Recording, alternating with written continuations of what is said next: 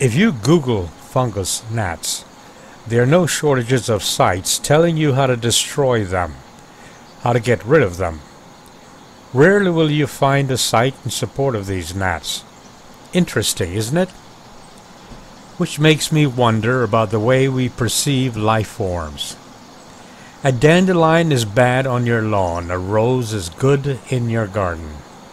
Ants are terrible, roaches are disgusting, possums are ugly, foxes are a nuisance.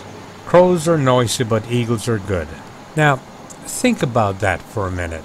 When people push their belief systems onto you, are they doing it for control? Are they doing it to educate you? Or are they doing it to intimidate you? And what does that say about you who accept these belief systems because it's a lot easier than to think for yourself? How much of what you think you believe are actually your own thoughts? Your political beliefs, are they your parents' beliefs or are they your beliefs? Your religious beliefs are interesting, but have you ever given much thought to the reasons, the logic, the facts behind your beliefs?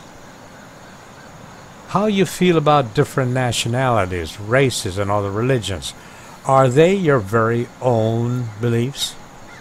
Back to these fungus gnats. Why do you suppose you feel the way you do about these insects? Why?